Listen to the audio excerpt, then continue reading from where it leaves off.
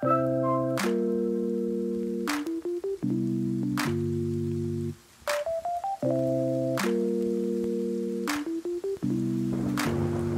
everyone, my name is Pearl Oyema. I'm here to do a video about how to get qualified as a lawyer in Canada when you've already been qualified in a different jurisdiction. So this is for foreign trained lawyers who are looking to become lawyers in Canada. And this is like my third time trying to film this video. So bear with me because this is my first video on YouTube. And I hope that I can give a bit of, perspective and information for all those who are looking to come into Canada, requalify and start working as lawyers. So the reason why I decided to do this video is because when I started my own journey trying to requalify as a lawyer in Canada, it was very difficult to get the information I needed from one source. I really just wanted to make a video where I could give like a brief overview of what the process is like to requalify as a lawyer in Canada. So I would say that the process is in 4 stages. So the first stage would be to get your assessment done by the National Committee on Accreditation. The second stage would be to complete the NCA requirements. Usually they are exams. Sometimes it would be to go back to law school, but that's like for a different video. So yeah, you complete the requirements of the NCA and then you get your certificate of qualification. So the third stage would be to apply to the law society of the province that you wish to become a member of and complete the requirements of that law society.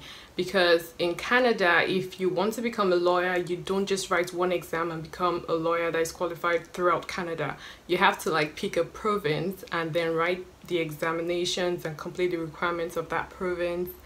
And then the last stage would be to submit your bar admission form. So that would be like your call to bar form and take the oath and be called to bar, pay the required fees and then be called to bar. So yeah, so this video is going to be about the first stage, which is the assessment process, just because it's quite a long process and I cannot like give you all the information that you need just in one video. So it will be good to like just do different videos for each of the stages. So for this video, it's going to be about the first stage. So the first stage, like I said, is getting assessed, and you're going to be assessed by a body called the National Committee on Accreditation, which is a standing committee of the Federation of the Law Societies of Canada. And what the NCA does is it pretty much assesses the results of foreign trained lawyers to ensure that their qualifications is up to the standards of the Canadian Law Society. And so what they would normally require you to do is to go on their website, create a profile, and send to them your transcripts. You would have to send them your undergrad, and if you have a graduate results, if you have graduate education, you would also have to send them your graduate transcript. So you send them your undergrad transcript, your graduate transcript, and your law school transcript, of course. So you'd have to send them your law school transcript. And also for me, I don't know if this is particular to people from my home country where I'm qualified in, which is Nigeria, but you would have to also send a letter of good standing that you're in good standing with the law society where you're qualified.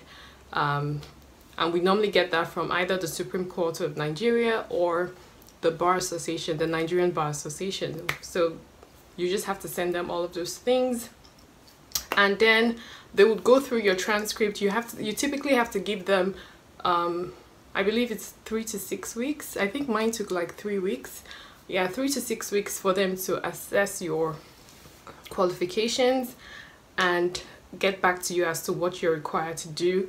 Now generally they would ask you to, there's a way they assess the results. So those from a common law jurisdiction, which is Nigeria is a common law jurisdiction, they typically would assign you like 5 exams to take, which is Canadian constitutional law, administrative law, criminal law, foundations of Canadian law, and professional responsibility. That's the ethics. So those are like the 5 major exams they will tell you to take. Sometimes there'll be like an additional exam there. Sometimes it'll be like property law, or it would be company law, depending on what your transcript tells them that you did in law school. So that's what like I got. I had to do those 5 exams. If you're from a civil law jurisdiction, which is like South Africa, you would have a couple more exams to take. I've heard of people getting like 9 exams assigned to them for them to, you know, take all those exams before they can begin the process of actually getting licensed in a province. So that's just how they assess the results here. So you give them 3 to 6 weeks, they assess your results, they get back to you with concerning what you're required to do. The next stage will be to complete those requirements. So for the NCAs, there aren't a lot of resources because they don't publish their past examination questions, and they don't necessarily have like classes for you to take, but they do have pathways.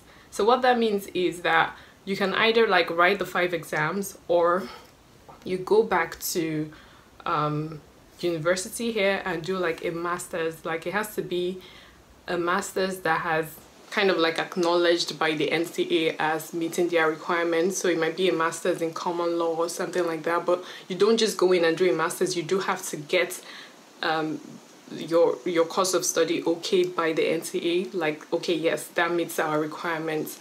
So that's like one pathway to go. Another thing is they might also assess someone's results and say, oh, you know what, you might have to go back and do law school in Canada. But I've never heard of a case like that, because, you know, law school here is pretty much 3 years. It's a JD. So I've never heard of cases like that. Usually most lawyers who come here have been practicing for a couple of years, and so they just want you to, like, you know, get to know the Canadian legal system, which is why they assign you a certain number of exams. So yeah, so you write those exams. They do take the exams 4 times a year. So there's one in January, there's one in May, there's another one in August, I believe, and then there's usually one in October. So January, May, August, and October. I took mine 2019 January and May, and you can take all of your exams at once if you want, but that is usually not recommended. The exams are theory-based exams, so you do have to, like, you know, prepare properly for those exams. It depends on, you know, how you are as a person, how you read, how you study, how easy it is for you to assimilate new information. For me, I did 2 exams in January, and then I did 3 exams in May of 2019. So it just depends. I did meet people on the exam day who were writing the exam, like 5 exams all at once. I've heard of stories of people who actually passed all 5 exams at once. So it just depends on, you know, your caliber of person, what is best for you. But you're not restricted to just 1 exam or just 2 exams. The only restriction is for you to complete those exams within 4 years, I believe. Like, once you receive your requirements, for me, for those who get 5 exams, you are required to complete the 5 exams within 4 years. So that's like the only limitation I know about the exams. The exams are open book. The exams are, when I took them in 2015, it was like $350 plus GST plus taxes. So yeah, it's cheaper than going back to school, but it's, you know, it's almost the same thing. You're going to have to study. So just make sure that whatever decision you make on how you want to take the exams or what pathway you want to take, that you are comfortable with it, you know, and it works for you, okay? So after you do the exams, you would normally give them about 2 months and 3 weeks, pretty much 3 months for the results to come out. That's just the way it is. I don't know why it takes them that long, but but it does take them that long. So I had to wait till July. I believe it was like the end of July, because I wrote the exam mid-May. So the results came out. The results came out in, yeah, end of July was when the results came out. So yeah, you get your results typically within 8 to 12 weeks. Within 8 to 12 weeks. So when you get your results, you would also get your certificate of qualification sent to your home address, whatever address that is on your file. And okay, you know what, before the results come out, you would have informed the NCA of the law societies that you wish to apply to. So I chose BC, Alberta, and Manitoba. I ended up staying in BC because when I came to Canada, I came to BC. So I ended up, like, you know, applying to the Law Society of British Columbia, and having the NCA send my certified true copy of my letter of good standing, as well as my a copy of my certificate of qualification to the law societies I had you know, put in as my preference.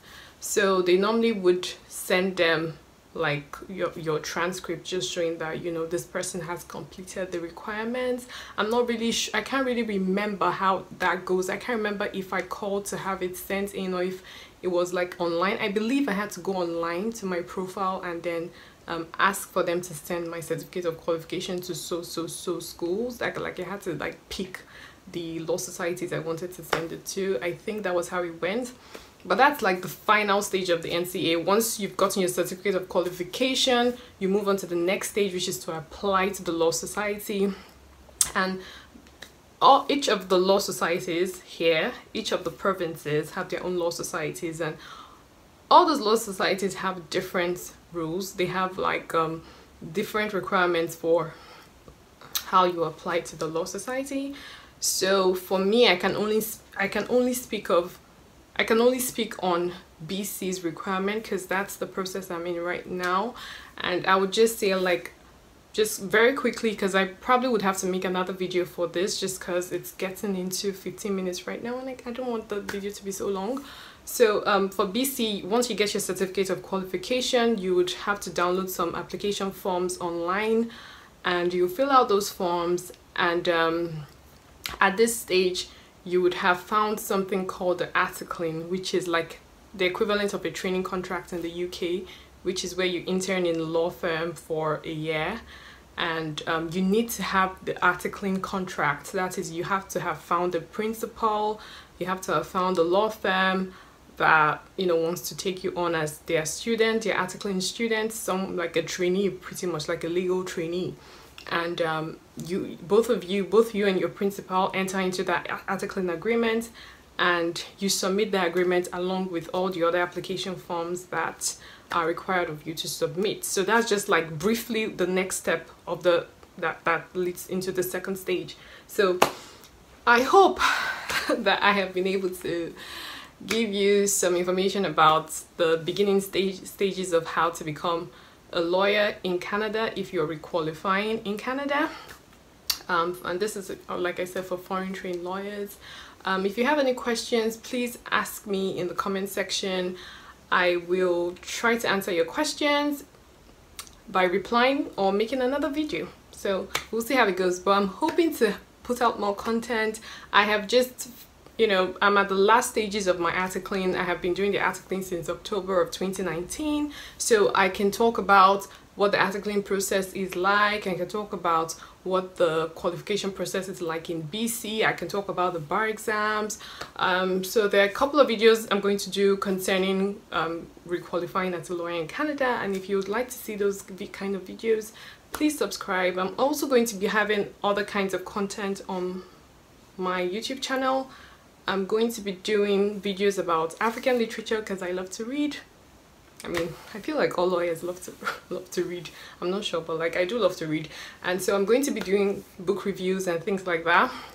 I'm also going to be talking about issues pertaining to African development, just because I'm very passionate about like the development and growth of Africa, which is, you know, something that is always spoken about, but you know, I just want us to like continue talking about it and continue thinking and working towards making our continent a great continent, you know. So that's just one of the other things I would like to do as well. And then lifestyle videos, you might see me here doing my makeup, you might see me getting ready for work, things like that. I'm just hoping to put out some great content for people that are interested in things that I like. So I hope that this helps you, and I'm very happy to have sat down and made this video. So I'll see you guys next time. Thanks.